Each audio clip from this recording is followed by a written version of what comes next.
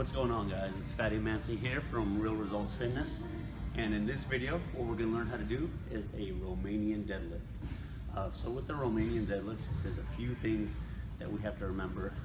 One of the most important things that we got to do is we got to stay stable in our core. Okay, so there's a lot of breathing exercise videos that you guys can search online to keep it very simple, especially if you're new to this. What you want to think of when bracing is you want to act like you're going to get punched in the stomach, okay?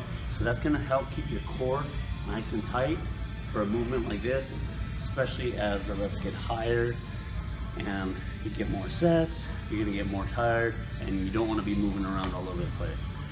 So to brace our core, like I said, we just want to act like we're getting punched in the stomach, okay? Instead of inhaling here into our chest, we want to try to inhale and blow up our stomach, okay? Blow up our stomach. And then what we're gonna do is we're going to hinge at our hips and pick up the bar, which I'll do in just a second.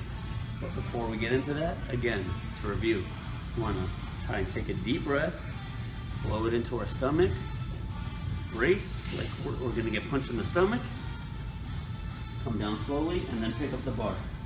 All right, so let's put it all together.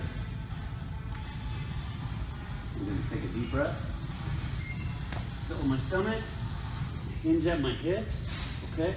So you'll see I'm not bending over to pick up the bar, and my knees are not locked, okay? So I'm not locking my knees to pick up the bar because we don't want to put a lot of stress on our joints.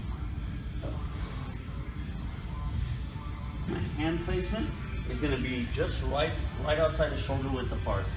So I'm just coming down and picking up from here. We don't want to go too far out, and we don't want to go too far in where our wrists are inside of our body. Once I do this, you want to hang on to the bar for dear life, okay? You want to act like if you let go of this bar, I don't know, the world's going to go to hell. So from there, what we're going to do is we are going to, see already, if you come in a little bit closer, already right here, there's a huge gap from where I should be. So I want to be as close to the bar as possible, so that way when I pick up the bar, it's almost dragging against my shins. All right? What I'm going to do at this point, I'm not yanking it off the floor.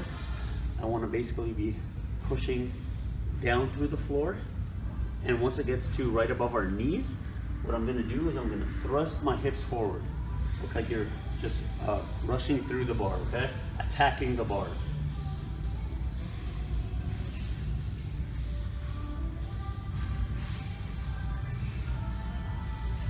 Once I get to my knees, I'm going to attack the bar.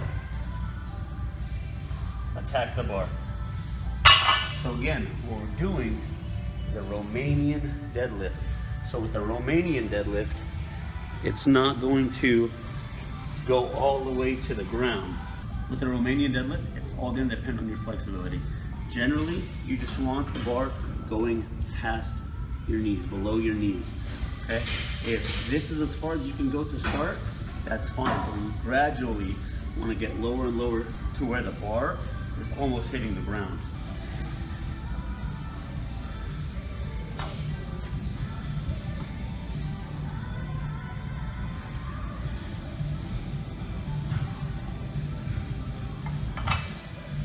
Common mistake people will do with the Romanian deadlift, a stiff-legged deadlift, or a regular deadlift is they'll arch their back too far at the top. That's something you do not want to do because it puts your spine in a very compromising position. So since this is a fairly light weight for me, I'm going to demonstrate on how not to do it. Okay. So usually everyone does fine up until here, and they feel like they'll get a much better stretch if they start doing this. Do not want to do that. That's going to ruin your spine in the long run. So what you want to think of it is push from the ground, and then once it gets to somewhere above your knees, you want to attack the bar and squeeze your glutes. This is a great glute, ham, and posterior chain exercise. So from the side,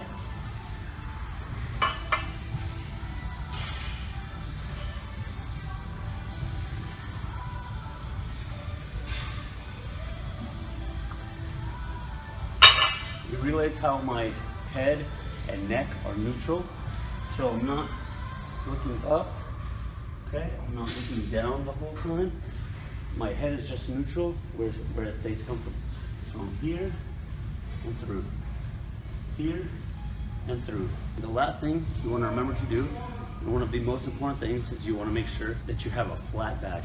You want to make sure your back is not rounded, it's not too far arched. So what a lot of people will do, their setup is perfect, and then they'll roll their shoulders forward and go through the movement. Okay. I always call it a lion complex. So you want to take a big chest. All right. So with me keeping my chest big, all right, and looking in a neutral position, it's going to help keep my back flat. In the same breath, you don't want to arch your back. So you don't want to have, it's called anterior pelvic tilt. You don't want to arch your back too much because that's going to put a lot of pressure on your lower back. A lot of women you'll see do that when they squat. It's going to ruin your back. Don't follow what those girls on IG are saying. So I'm here, big chest. You see, even before I come up, I have a big chest.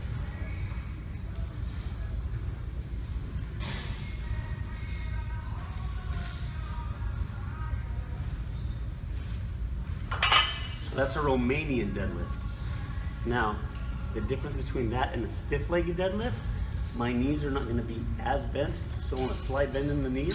With the stiff-legged deadlift, the weights are actually going to touch the ground, and then we're going to go back up. So let me do a few repetitions so you see the difference. Romanian deadlift.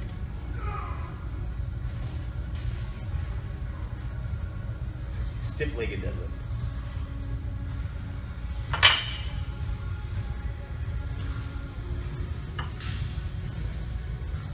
You'll realize there's not as much of a bend in my knee with the stiff-legged deadlift.